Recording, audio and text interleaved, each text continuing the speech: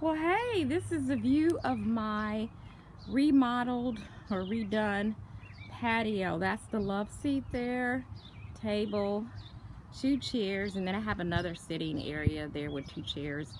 The tablecloth I did get from the dollar store. That little flower is from IKEA, and it's a mat on that. And then those 2 chairs, another tablecloth and little fake flower from IKEA. That little lantern was a gift from a girlfriend, and that little cactus plant I got for $5 at Walmart. This whole set I got from Walmart. I'm gonna take you up there to kind of view the little set a little bit. That's the chairs, table and chairs. Husband and I sit out here a lot just to chill out and relax. I'm gonna give you a setting of the 2 other chairs there.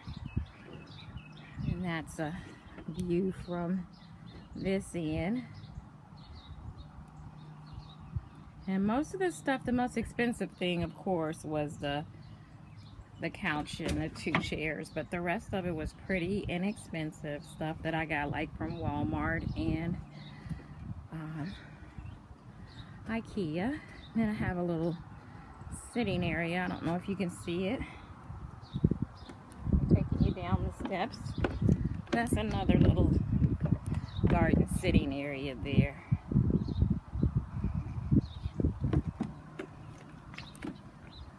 And that's a little bit of our backyard, the trees and everything. We had 1 tree that fell, but that's pretty much the whole setup. Then going slow so that you can see it. And that is my remodeled back porch area.